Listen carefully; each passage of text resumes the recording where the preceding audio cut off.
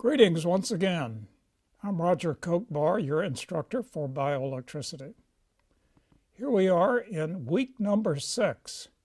This is a great week because this week we can put together our separate work in segments in our last weeks, 3, 4, and 5, meld them together, and it's like the train is on the track.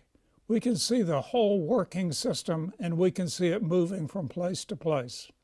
It involves quite a combination of currents, as you know, and these all exist at the same time that currents are flowing up and down the fibers on the inside and on the outside. We'll see it from all these different points of view. Let's get started.